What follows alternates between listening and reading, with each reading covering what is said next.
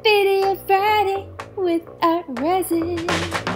Hey everyone, it's Friday, which means it's Video Friday, and today I am going to answer a question that we get asked every single day.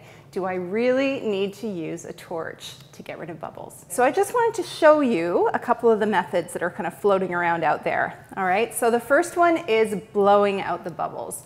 So some people suggest blowing through a straw to, get a more concentration of air.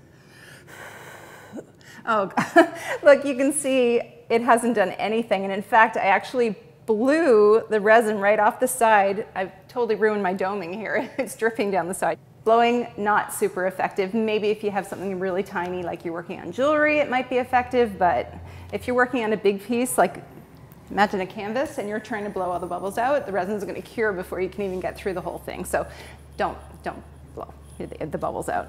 Okay, the next thing, a lot of people talk about hair dryers or heat guns. Okay, when you think about a hair dryer, it blows hot air.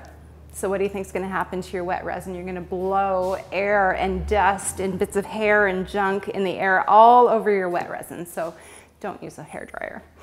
Heat gun, maybe a little bit better, but still, let's take a look here. So the bubbles are popping a little bit.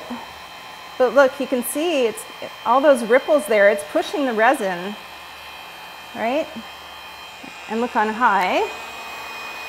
Again, the bubbles are coming out, but it's pushing the resin. And again, I just screwed up my doming here. And it's, again, blowing hot air. You could be blowing dust and all kinds of other stuff in the air into your wet resin. So really, your best bet is to use a torch. Honestly, trust me, it's the best tool for the job. You can use a little butane torch like this one here, or for a big piece like the canvas is behind me, you can use a propane torch.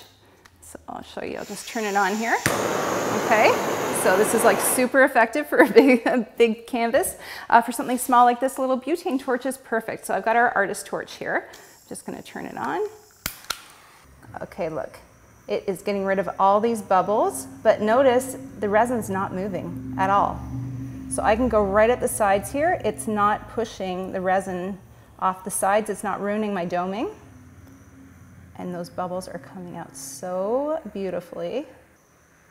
Perfect. So I don't know. I think the results speak for themselves. If you really want to use the best tool for the job, it is a torch. Anyway, that's it for Video Friday. Join us next week. Video Friday with ArtResin. Thank God that's over.